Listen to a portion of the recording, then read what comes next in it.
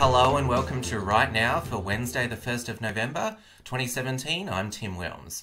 Hope you enjoyed Halloween last night.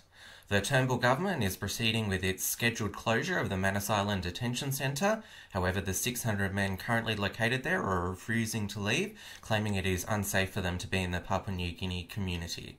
This is another attempt by alleged refugees and their advocates to try and attack Australia's strong border security. International bodies such as the UN and Human Rights Watch have already used this opportunity to attack our border policy. Thankfully, on this issue, our government has been resolute in its policy that no person who comes to Australia by boat will be settled in Australia. Immigration Minister Peter Dutton has again dismissed the claims of mistreatment, torture and danger that have been made, and criticised leftist troublemakers on this issue such as Green Senator Nick McKim. Dutton should be confident in his actions, knowing that the Australian people are behind him on this issue.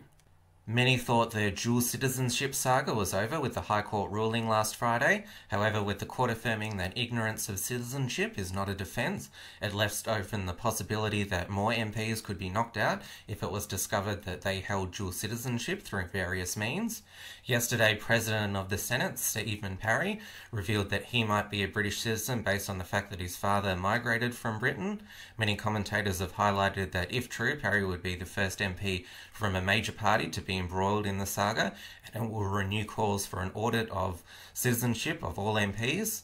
There will of course be greater calls from the political class to reform Section 44 to save them from future embarrassment. However, most Australians would just wish our lawmakers would actually know what the law is and follow it like the rest of us.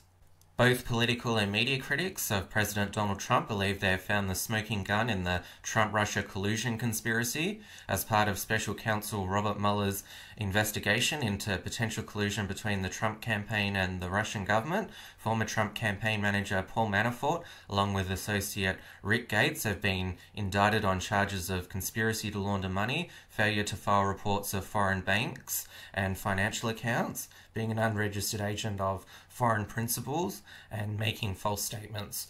This is related to his time working as a lobbyist for the Ukrainian government in 2014. These charges, of course, have nothing to do with the Trump campaign, but many suspect that these charges have been filed against Manafort as part of a strategy by Mueller to try and get Manafort to disclose information about his time in the Trump campaign. Manafort has pleaded not guilty. He has been a political operative since the 1980s, has been close with Trump and his associates such as Roger Stone over the years, and I suspect he will be not one to roll over and give Mueller anything. Hollywood has been hit with another sex scandal only weeks after the full extent of producer Harvey Weinstein's sexual misconduct was laid out. This time it is House of Cards actor Kevin Spacey, who has been accused by fellow actor Anthony Rapp of making a sexual advance towards him in 1986 when Rapp was only 14. Spacey responded by saying he couldn't remember such an encounter, but if it happened, he was probably drunk and he apologises for it. He also decided this was the right time to come out as gay, which most have rightly viewed as a deflection strategy.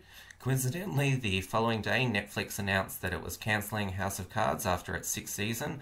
Spacey's planned honour at this year's Emmy Awards was cancelled, and there are suggestions of more allegations. The past few weeks could be the tip of the iceberg in revealing just how prevalent, enabled and ignored sexual abuse and misconduct is in Hollywood. Thanks for watching. Please like, comment and subscribe, and check back here tomorrow to see what is happening right now then.